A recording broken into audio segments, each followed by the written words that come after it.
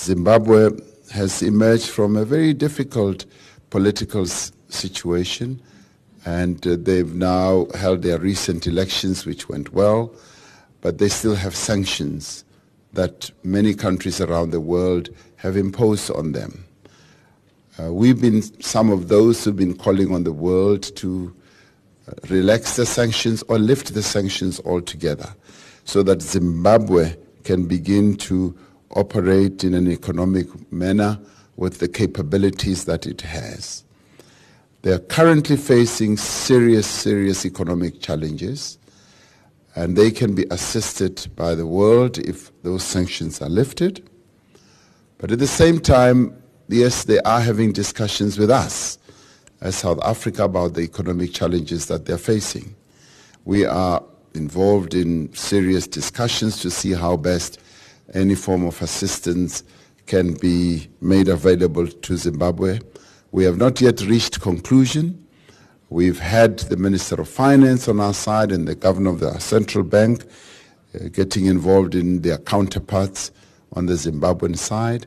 And President Mnangagwa and myself will meet at a later stage to see what is possible.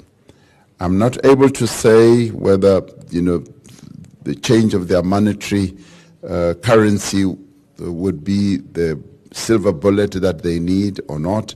It is something that they themselves will need to consider, because they did change their monetary currency and dollarized it, and that may or may not be working so well for them. So those are some of the issues that we need to continue engaging in. But the world that has imposed sanctions against Zimbabwe would be even more helpful if those sanctions were to be lifted, because then Zimbabwe's economy could then begin to recover.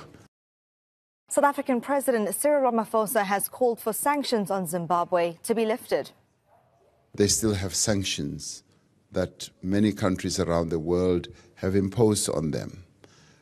We've been some of those who've been calling on the world to relax the sanctions or lift the sanctions altogether so that Zimbabwe can begin to operate in an economic manner with the capabilities that it has. They are currently facing serious economic challenges, and they can be assisted by the world if those sanctions are lifted. Well, Ramaphosa went on to say the two countries are discussing measures, including a bailout package to address the economic crisis. Zimbabwe's government has been accused of a brutal crackdown during protests over a rise in fuel prices. The country's Human Rights Commission accuses the security forces of systematic torture. The US, the UK, European Union and other states have imposed sanctions against Zimbabwe over rights abuses during former President Robert Mugabe's time in office. Online, there's been sharp criticism of the South African president's comments, with accusations he's out of touch. He speaks of sanctions, but nothing about corruption. He says nothing about the black-on-black violence that's going on in Zimbabwe right now. He speaks of a bailout package with no conditions. No conditions, no economic reforms required. No. What about the human rights violations, Mr. Ramaphosa? What do you stand for? Because right now you look like you are just part of that SADC brotherhood who are only interested in benefiting from the system. Our society remains dysfunctional, and all you people are concerned about is being able to control the people and to benefit from the resources. So we're seeing similar sentiment on Twitter. Zimbabwean opposition politician and lawyer David Coltart says Ramaphosa's statement was exceptionally disappointing. The root of our problems is the willful disregard for Zimbabwe's constitution by the Mnangagwa regime. We discussed the matter of other countries in our region, particularly Zimbabwe, and called upon the EU to review its position on Zimbabwe with regard and to move towards lifting whatever sanctions they might still have on Zimbabwe, because Zimbabwe is on a path of great reforms, and we insisted that this needs to be supported as Zimbabwe has turned a wonderful corner. To ensure that no country is left behind, we reiterate our position as the African Union that economic sanctions against Zimbabwe and Sudan should be lifted to allow their governments to respond adequately to the pandemic. We've been very clear as South Africa, and we've made the call, as we said earlier, internationally, in whatever international fora that we've had occasion to participate in, that the sanctions that have been leveled against Zimbabwe are unfair, they are unjust, and the time has now come for those sanctions to be lifted. And in fact, we have been calling for those sanctions to be lifted immediately because they impede the growth of the Zimbabwean economy, and they also are having an adverse effect on the ordinary people of Zimbabwe. And we want those sanctions to be lifted, in fact, yesterday and not tomorrow. In this regard, there is also an urgent need.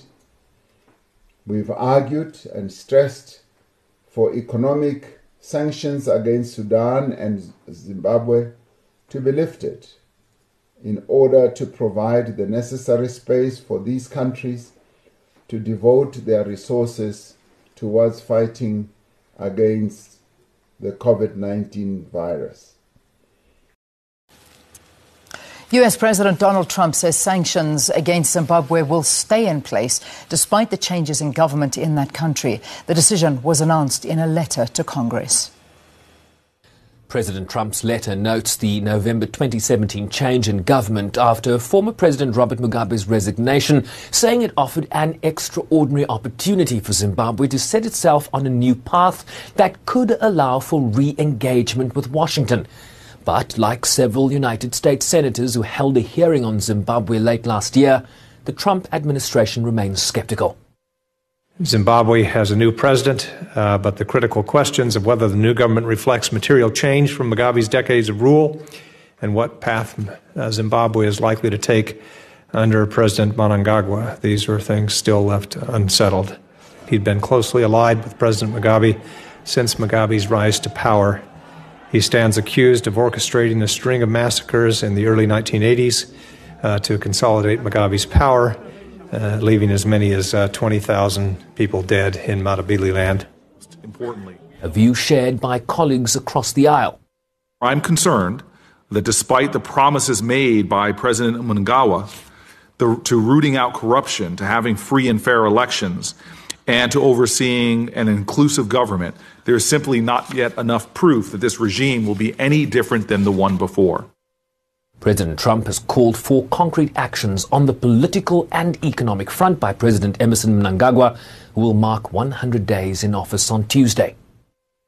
You don't build Rome within 100 days, but within 100 days, you should be able to set a foundation for a clear strategy for turning around the economy, resuscitating the economy, rebuilding the economy.